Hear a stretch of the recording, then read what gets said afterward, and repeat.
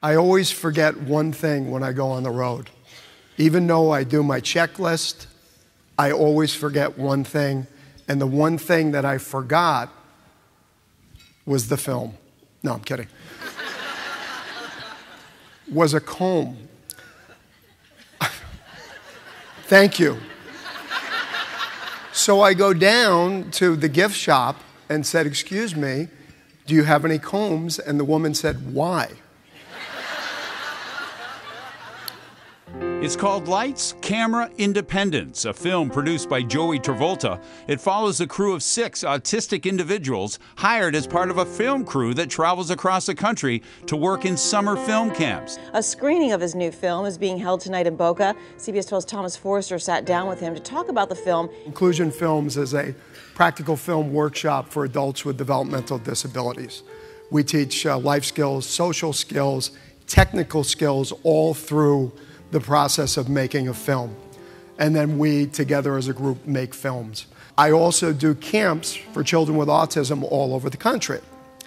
So this past year, I decided that would be really, really cool if we could take a student, former and present, out on the road with us and have them put their skills to the test, pay them, make it a road trip, and make it a documentary.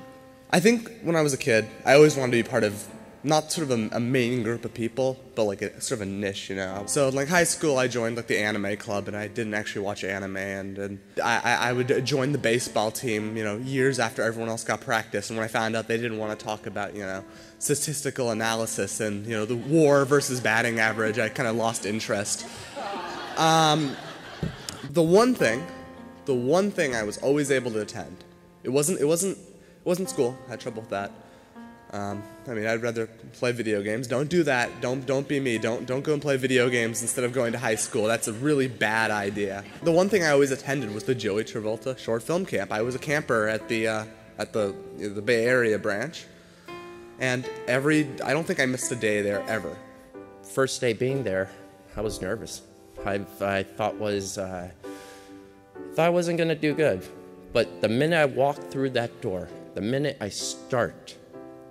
I pursued doing it, no problems. I loved everyone. I loved the environment. I loved the work.